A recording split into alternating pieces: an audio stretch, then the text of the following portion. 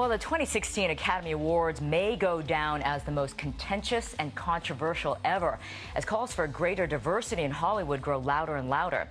Now, according to a new University of Southern California report on diversity in media, more than half of all film, TV, and streaming shows surveyed failed to portray one speaking or named Asian role on screen. That's enough to make you want to scream, right? Well, not for Fung and Julia Lam. They are channeling any and all frustrations into making a difference through A3, their nonprofit group, which fosters and supports Asian American artists in American entertainment media. Both Julia Lam and Fung join me now from San Francisco to tell us more about their mission. Hey guys, welcome to the show. Thanks for being here. Hey, thanks for having us. Good morning. Well, listen, you just heard what I said about the Academy Awards. You know, it was all about the lack of diversity in Hollywood. But what's worse is that Asians are pretty much invisible when it comes to the numbers. Your thoughts on what's going on in Hollywood? Yeah, so, I mean, I think it's overall a funnel problem, if that makes sense. So, I mean, in order to have authentic Asian American stories on screen, you need to have it through the entire funnel. So that means the screenwriters need to be able to authentically write stories for Asian Americans. The casting director needs to be able to see an actor and be able to cast them in that role, regardless of what race they are. And the directors need to be able to embrace that experience as well. So you really need to see it in all through Hollywood, and in order to see more diversity on screen. And also, it's not really a new problem. I mean, this has been going on for years. Yep. Only 1% of all lead acting roles go to Asians, and you know they make up 5 to 10% of the population. Latinos the same way as well. You know, only 1 out of every 20 lead roles out there are given to Asian Americans, so it's a really bad number to begin with. Well, okay, so let's talk about why you guys decided to start A3, and it's Asian American Artists Foundation, right? Yes, you're right. Both with Facebook, so you know you're relatively successful, whatever. But why did you decide to do this? Why did you decide to start this foundation? So I think like we were, you know, we both came from, you know, after we came out of Facebook, we spent a very long time there. I was one of the first engineers. Julia was one of the first partnership people at Facebook. We spent like 8, 9 years there, came out, and we're saying, hey, we've done pretty well for ourselves. What are some problems that we see that we want to achieve next? And you know, both of us, you know, grew up in the U.S. and we just never saw any, you know, any people of color on TV. And you know, it's been like that since the 80s and 90s, all the way up to today. And you know, it hasn't changed at all. And we want to make sure that we can kind of make a difference in that. And you know, since we have been relatively successful, we want to help with that. And after talking to a lot of, you know, a big group of our network, we actually found out that a lot of people are interested in this issue. They just don't want to talk about it, I think. And you do have some programs, right, at A3 that cultivate that. I think you have something called the Sundance Fellowship.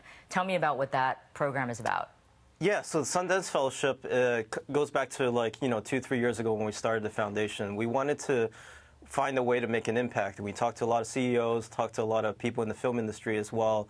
And everyone agrees that, you know, there's kind of 2 ways that Asians are kind of making a big impact. One is in like film and, you know, more outwardly, like the bigger impact right now is really in digital and YouTube and things like that. But in the traditional film sense, it's been really hard for Asian Americans to do really well. And so we talked to a lot of, you know, entrepreneurs, a lot of filmmakers, and they all said, hey, why don't you start the cream of the crop? If you can get into, if a filmmaker can get into the Sundance Film Festival, they've kind of got it made. They've kind of had a big leg up in their career.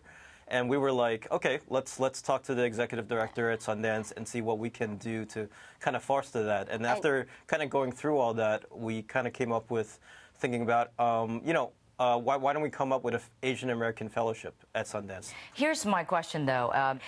One of the biggest problems is that it's the decision makers at the top. It's the executives at the studio who are green lighting projects. They're the ones who say they're going to make something or they're going to buy something or not. And if that doesn't change, it doesn't matter how many stories are being made, right? How many films are being made. If they're not going to be distributed, they're just not going to see the light of day. So it's a structural problem, too, isn't it, when it comes to the power of how Hollywood is structured? So I think the exciting thing about this is with the rise of digital media, you have this opportunity for more stories to more segments. So you're right, in Hollywood specifically, there's one decision maker and they're trying to create content that can appease a broader audience. And the guy in middle America may or may not be interested in, content that is more diversely focused. Right. So, they have to make hard decisions there. And, I'm sure that's difficult. But, really there's a lot of segments around that, we're talking about Asian Americans today, but even the Latino segment, females, lots of other groups as well, where they're just not getting as much play on mainstream media. But again, I think with the rise of digital media, YouTube, Hulu, Netflix, Amazon, you're seeing that there is again this audience that really wants more diverse content, more diverse storytelling, and to see the people that look like them on camera as well. If you have an Oscars where they're touting diversity, and then you can still throw in a major Asian joke in there, and no one really cares. I mean, it's right. It's really showing that the mainstream kind of traditional media is really lagging behind. Yeah. I mean, in the last few years, though, there has been this switch where, Fresh Off the Boat, clearly is one of the first Asian American sitcoms in the last 20 years. Well, Julia, I was actually going to bring up Fresh Off the Boat because at least that's an example of a mainstream show, right? Of a mainstream show that can be seen by a broader audience. And the statistics show the demographics of the audience is actually pretty widespread. So it's not only Asians watching that show, it's across the board. So that's a proven concept right there. Yeah, I think that in the last 20 years, we've seen a lot of change.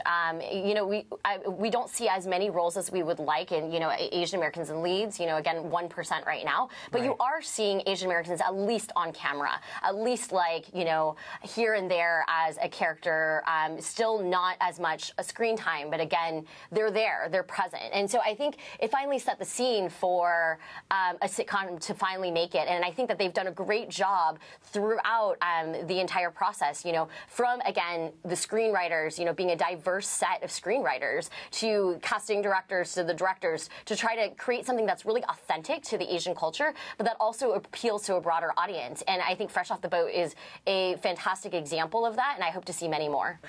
Hey, Julia, Phil, I love the fact that you're doing this, and good luck to you, and we'll definitely keep in touch and see if there are improvements to come along. Hopefully there will be. So thanks so much, guys.